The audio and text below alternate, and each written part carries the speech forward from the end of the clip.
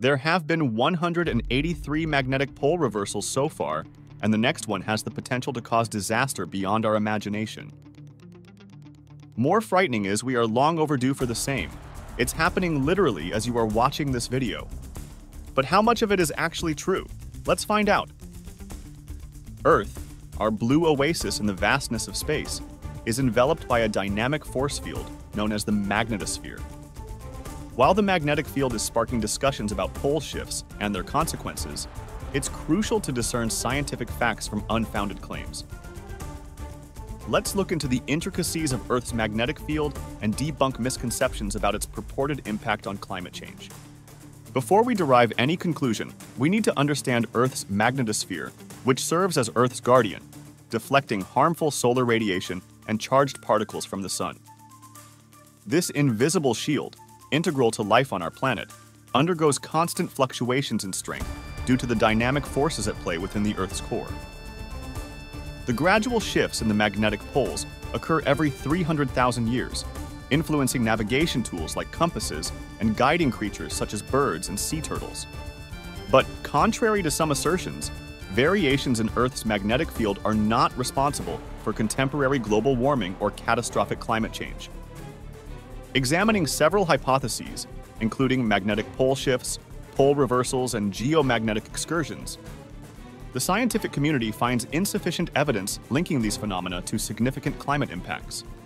But are there any shifts in the magnetic pole location at all? Well, the magnetic North Pole has drifted over 600 miles since 1831, impacting navigation. Shorter-lived magnetic field intensity changes have occurred throughout Earth's history. However, even during pole reversals, Earth's magnetosphere remains protective, with no imminent threat to climate stability. Do you know what can give us some insights about this matter? The Swarm constellation. Before we discuss that, make sure to subscribe to our channel. It will add value to your life. Moving on.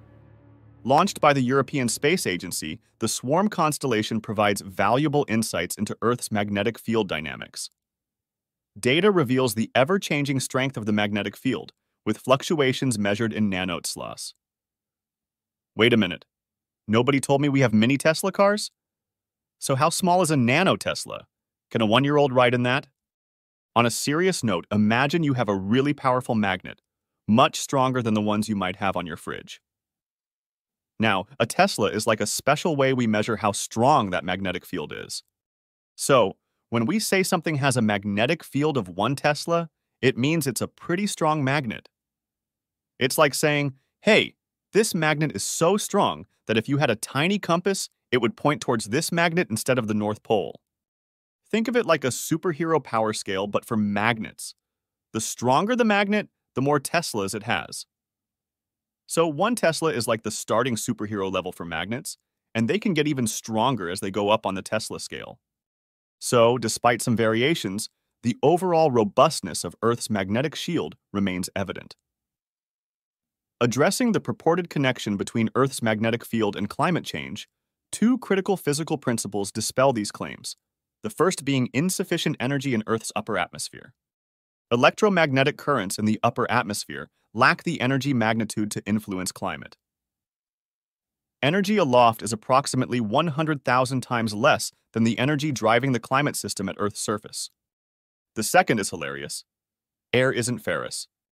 Earth's magnetic field polarity changes do not impact weather or climate due to the absence of ferrous elements in the atmosphere.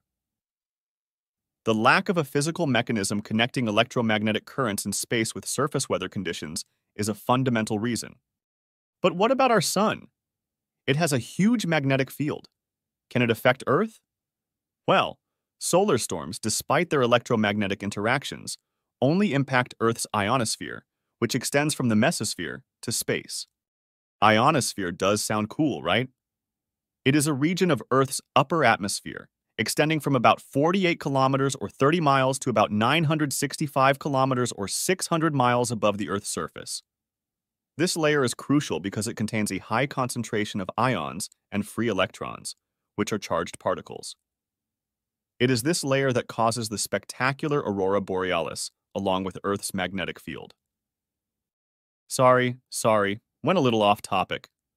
Talking of solar storms, these phenomena have no bearing on Earth's troposphere or lower stratosphere, where surface weather and climate originate.